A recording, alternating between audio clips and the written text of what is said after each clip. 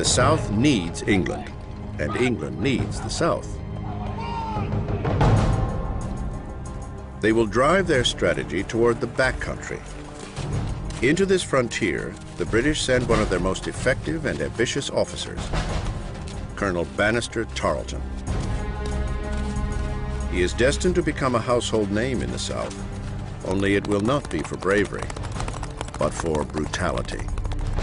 Tarleton is known for his daring, for moving his cavalry quickly, and the troops, quick hits. He's also known for no restraint.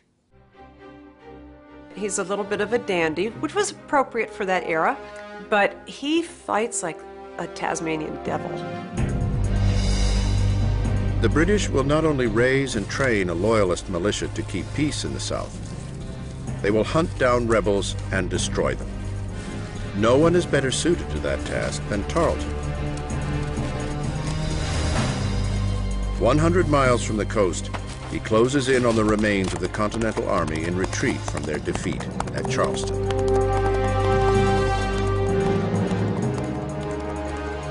With great speed and agility, Tarleton's British cavalry catches up to a regiment of 350 Continentals under the command of Colonel Abraham Buford. He pursues them to a town called Waxhaws. Tarleton sends Buford a deadly threat. You are now encompassed by a corps of 700 light troops on horseback. Half of that number are light infantry with cannon, the rest cavalry. Banastre Tarleton, British officer. It's a bluff. Tarleton has no more than 200 men, but they are his best soldiers, well trained in the bayonet and saber. Buford, sure that he has the greater numbers, doesn't back down. Sir, I reject your proposals. I shall defend myself until the last extremity. Colonel Abraham Buford.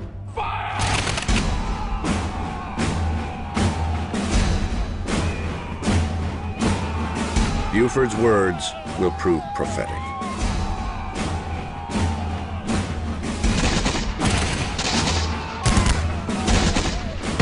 The Americans are able to fire just a few volleys before they are overrun. But Tarleton doesn't stop there. As the rebels raise the white flag of surrender, he continues a ferocious attack, cutting down enemy soldiers even as they lay down their arms.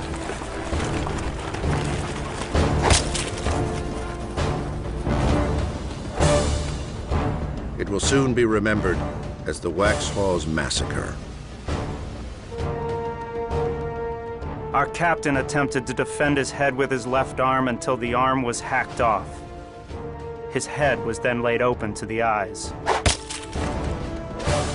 Continental soldier. Waxhaws is a painful loss for the Americans. But they will turn their defeat into another kind of victory on the propaganda front. The Battle of the Waxhaws is used by patriot propagandists to depict the British as monsters who will massacre their soldiers in a dishonorable fashion and ride roughshod over the countryside. Any occupying force trying to subdue a rebellion on the home soil of an insurgency is going to operate at a disadvantage when it comes to the propaganda war. Waxhaws will be remembered and used as a battle cry against the British. It sets the tone for the divisive war coming in the backcountry. Banastre Tarleton receives a reprimand from his superiors, but they do little else to rein him in. The man now known as Bloody Ban continues deeper into the backcountry, where the British are about to dig themselves an even bigger hole.